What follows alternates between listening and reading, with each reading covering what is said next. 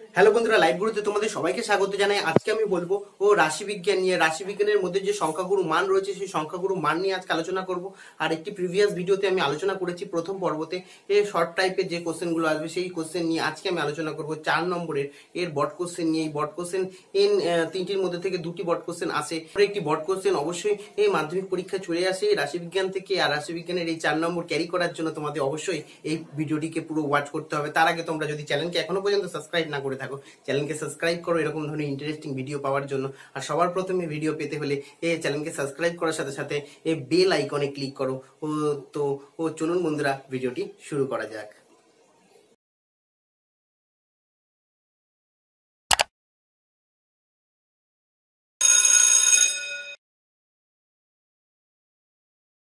বন্ধুরা, এই অঙ্কটি এবারের জন্য খুবই ইম্পর্টেন্ট। এই অঙ্কটি না এই টাইপের অঙ্ক যে কোনো একটি এবারের মাধ্যমিক পরীক্ষায় চলে আসছে।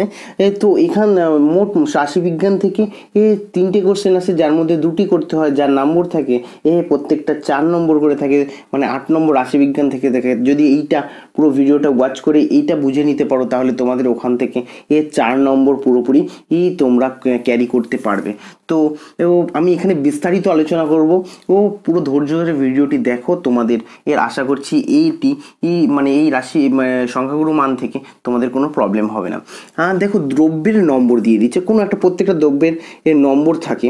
সেই নম্বর এখানে 4 থেকে 8 নম্বরের 4 থেকে 8 নম্বরের মধ্যে যে দ্রব্যগুলো রয়েছে তার আর কতগুলো দ্রব্য রয়েছে? 9টি দ্রব্য রয়েছে। ভালো করে বোঝো যে পরিসংখ্যা মানে কতগুলো দ্রব্য রয়েছে এখানে। 4 থেকে 8 নম্বরের দ্রব্যের কতগুলো দ্রব্য রয়েছে? 8 নম্বরের মধ্যে দ্রব্যের রয়েছে 9খানা। এরকমভাবে 8 থেকে 12 নম্বরের দ্রব্য রয়েছে 10খানা। 12 থেকে 16 নম্বরের মধ্যে যে দ্রব্য, মানে 12 নম্বর থেকে 16 নম্বরের মধ্যে যে দ্রব্য রয়েছে সেটি হচ্ছে কত? 18টি। এরকমভাবে প্রত্যেকটা 16 থেকে 20-র মধ্যে 14টি, 20 থেকে 24-এর মধ্যে 10টি, 24 থেকে 28-এর মধ্যে 6টি, আর 28 থেকে 32-এর মধ্যে 3টি। তাহলে সবচেয়ে বেশি কোন শ্রেণীর মধ্যে দ্রব্যটা বেশি? 18। দেখো 18 যদি ভালো করে দেখি যে 18-র মধ্যে দ্রব্যটা সবচেয়ে বেশি, তাহলে কি এই প্রদত্ত ছকে মানে প্রদত্ত পরিসংখ্যা বিভাজনের মধ্যে সর্বাধিক বার যে দ্রব্যটি রয়েছে সবচেয়ে বেশি যে শ্রেণীর পরিসংখ্যা রয়েছে সেটি হলো কি 18। সেটা সবার প্রথমে আমাদের লিখে নিতে হবে। কি লিখবো? প্রদত্ত পরিসংখ্যা বিভাজনে পরিসংখ্যা বিভাজন তথ্যের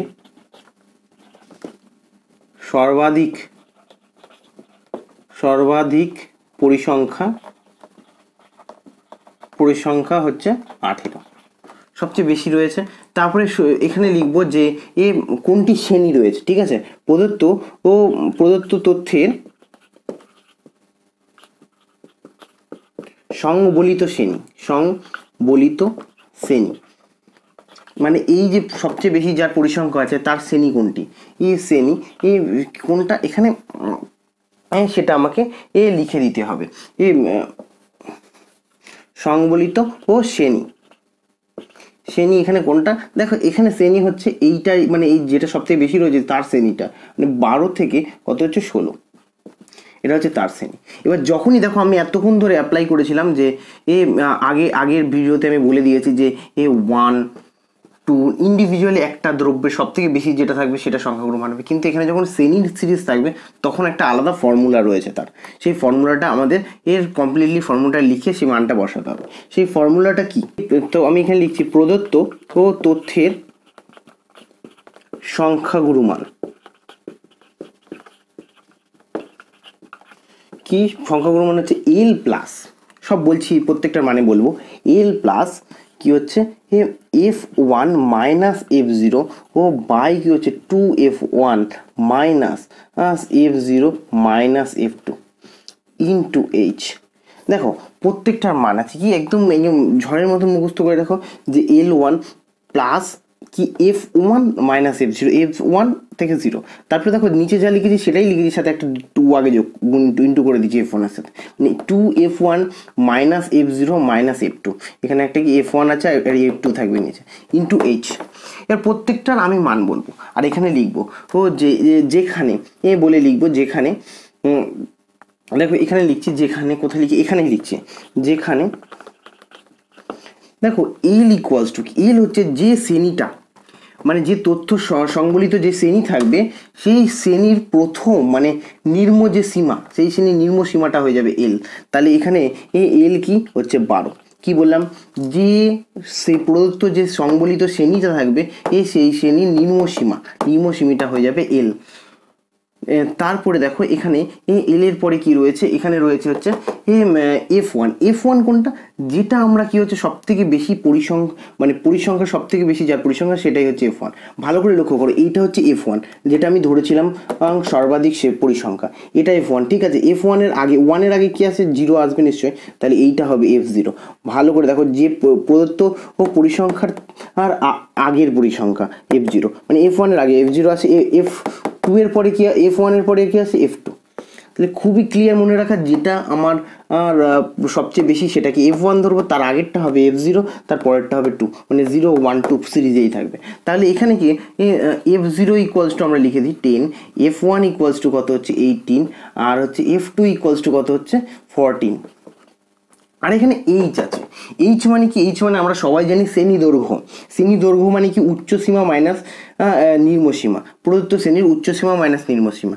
এইচ ইকুয়ালস টু কি, উচ্চ সীমা মানে কি, দেখো এই শ্রেণীর, এই যে শ্রেণীটা আমরা সংবলিত শ্রেণী, তার উচ্চ সীমা মানে কি হচ্ছে 16 ও নিম্ন সীমা মানে 12, তাহলে হচ্ছে 16 মাইনাস 12।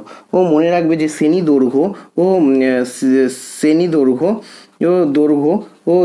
ইকুয়ালস টু কি হচ্ছে উচ্চ ও সীমা মাইনাস নিম্ন সীমা, উচ্চ সীমা মাইনাস নিম্ন সীমা, এটা মনে রাখবে।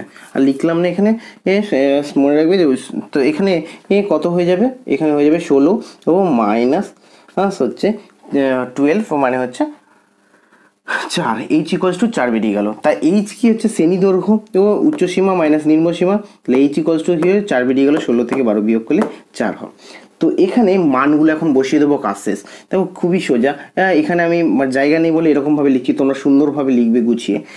এল ইকুয়ালস টু কি পেয়েছি 10, বসিয়ে 12 বসিয়ে দিলাম, প্লাস এখানে বসাচ্ছি F1 ইকুয়ালস টু কি 18, F0 ইকুয়ালস টু কত হচ্ছে 10, তারপর হচ্ছে 2 ইন্টু 18 মাইনাস কি হচ্ছে 10, মাইনাস হচ্ছে F2 ইকুয়ালস টু কি হচ্ছে 14, F2 ইকুয়ালস টু কি হচ্ছে 14 ইন্টু এখানে কত হয়ে যাচ্ছে 4, তাহলে এখানে কি হচ্ছে 12, প্লাস এখানে ভালো করে লক্ষ্য করলে 18 থেকে 10 চলে গেলে কত হয়ে যাবে, এখানে হয়ে যাবে হচ্ছে 8, 18 থেকে 10 গেলে 8 হয়ে যাবে, 18 দুগুণে কত হচ্ছে 36, মাইনাস এখানে 14 আর 10 কত হয়ে যাচ্ছে 24, এইটা হয়ে গেল আমাদের এর ক্যালকুলেট করলাম 24। তাহলে এখানে কি হচ্ছে 12, এখানে কি হয়ে যাচ্ছে 8, আর এখানে কত 36 থেকে 24 গেলে কত থেকে 12 ইন্টু এখানে 4, তারপর 4 রয়েছে, এবার 4 দিয়ে কাটলে কি হচ্ছে 3 4 12, তাহলে কি হচ্ছে এখানে 12 প্লাস কি হচ্ছে 8/3, 8 কি হয়ে যাচ্ছে 3, তাহলে 12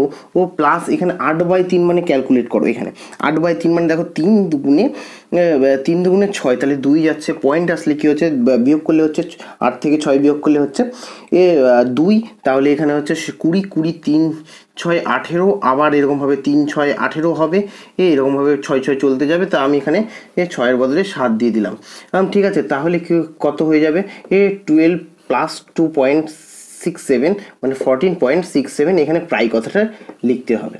তাহলে এখানে সংখ্যাগুরু মান আমাদের বেরিয়ে গেল হচ্ছে 14.67 প্রায়। তো এখানে এটা তোমরা না বুঝতে পারলে ভাগ করে নিতে পারবে, যে এটা ভাগ করলে এটা বেরোয়, অ্যাকচুয়ালি 8/3 ইকুয়ালস টু 2.67। তো বন্ধুরা, আশা করছি ভিডিওটি ভালো লেগেছে। যদি ভিডিওটি ভালো লাগে ভিডিওটিকে লাইক করো, আর তোমরা যদি চ্যানেলে নতুন দর্শক হয়ে থাকো চ্যানেলকে সাবস্ক্রাইব করার সাথে সাথে বেল বাটনে ক্লিক করো, আর বন্ধুদের সাথে ভিডিওটি শেয়ার করতে অবশ্যই ভুলো না। তো আজকের মতো এইটুকুই, আবার দেখা হচ্ছে অন্য কোনো ভিডিওটি। Take care, bye bye.